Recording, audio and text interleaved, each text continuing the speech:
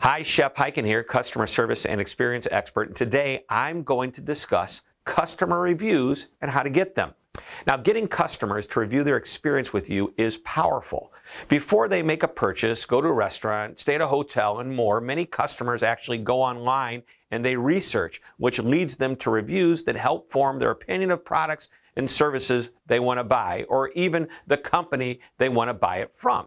Nothing new there. So how do you get reviews? Well, the easy way is to just ask for them. By the way, I recently interviewed Rupesh Patel on my podcast, Amazing Business Radio, and he shared the secret sauce on how he gets amazing guest reviews for his hotels. His recipe can work for any business, and I suggest giving that episode a listen.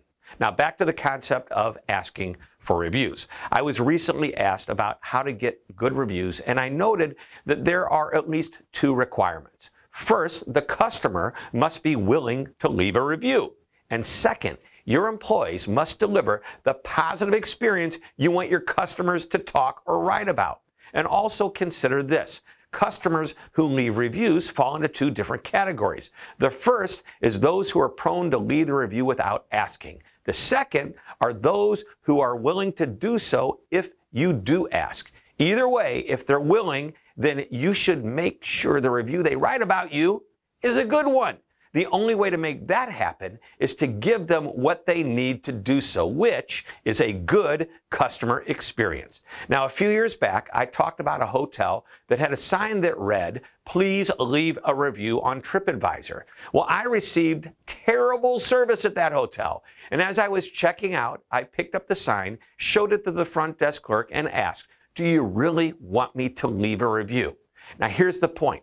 If you want your customers to leave a good review, everyone in your organization must understand that they are all part of what will be graded. Everyone must do their job to ensure the customer has an experience you would want them to share.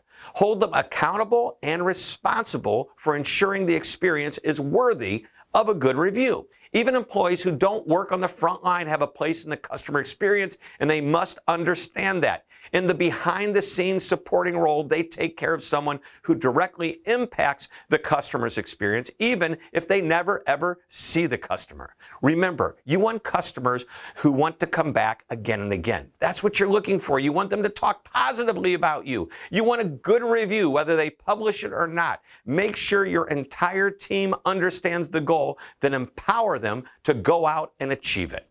Well, I hope you enjoyed this short lesson. Thank you very much for tuning in. This is Shep Hyken, reminding you to always be amazing.